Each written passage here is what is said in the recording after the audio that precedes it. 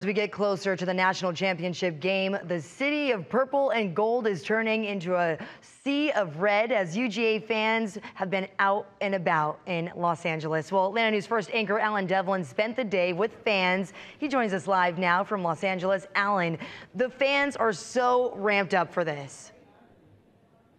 Yeah, you know, Tori, it is not hard to find UGA fans right now. You might think, oh, yeah, we are hundreds of miles away from Athens, but you couldn't tell just by walking around Los Angeles this weekend. Take a look at some of this video we've shot here throughout the day. We've been all over LA, some iconic spots like Santa Monica Pier. We've been all up and down Hollywood, Rodeo Drive. You name it, we've been there, and you name it, so are the UGA fans. They're right there with us along the way, getting hyped up, getting ready for this game, taking the next couple of days to soak in all of what LA has to offer. Many of them have never been here before, and of course, what better reason to show up than to see your UGA Dogs potentially be the first team in playoff history to go back-to-back in the national championship. We spoke to some of those UGA fans today. Here, take a listen to what they had to say about the upcoming game.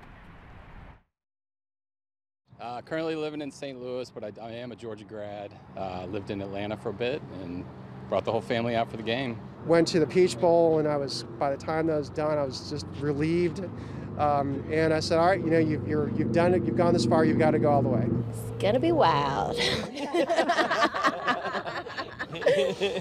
don't know. Go Dogs.